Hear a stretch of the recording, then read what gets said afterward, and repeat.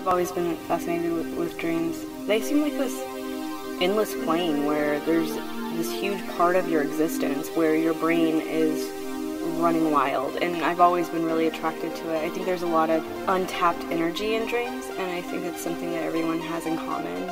It seems like a totally arbitrary topic, which is weird because everyone experiences it for at least 8 hours every day of their life.